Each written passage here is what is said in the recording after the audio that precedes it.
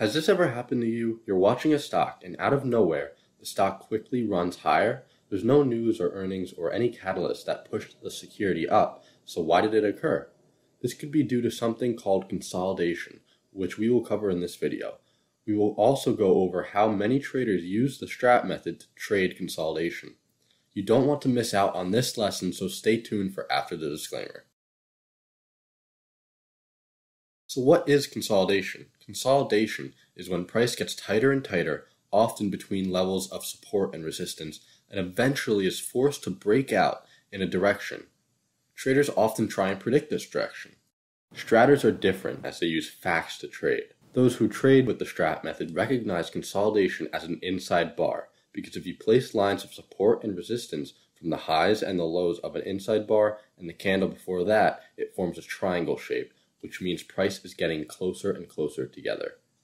During consolidation, the market hasn't decided where to take the price, bullish or bearish.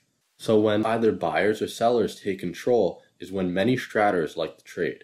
It is possible to trade between the support and resistance lines, such as playing reversals at these points, but many traders instead prefer to wait for a breakout. What confirms as a breakout? Well, confirmation ultimately depends on the comfort level of the trader, but most traders choose their confirmation of a breakout when price closes past a level of support or resistance. Because most traders choose this, it adds power to the breakout because there are many traders anticipating the same thing.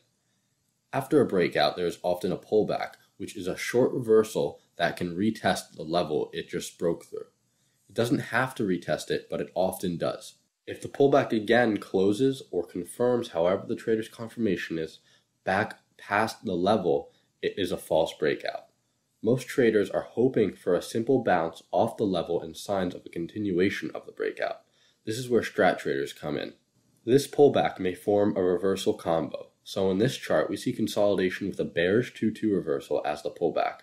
This pullback bounces off of the resistance line turned support that the price just broke through and forms another 2-2 reversal, only this time it is bullish.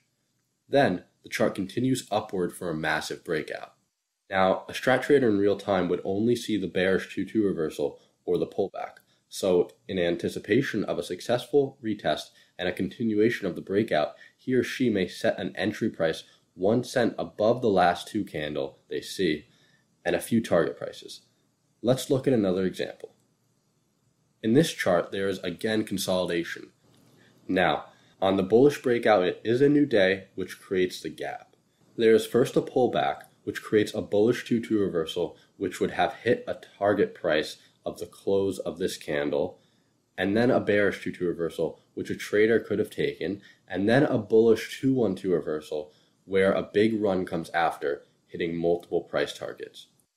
If you enjoyed this video, you would very likely enjoy and benefit from the Ultimate Technical Analysis course, which has all of these strategies and more. What you learned in this video is really just a fraction of what you will learn in this course, and there's also a 30-day refund policy. If that all sounds good, head over to the link in the description. The first 1,000 people receive 30% off of the course. That's the video. Thank you for watching.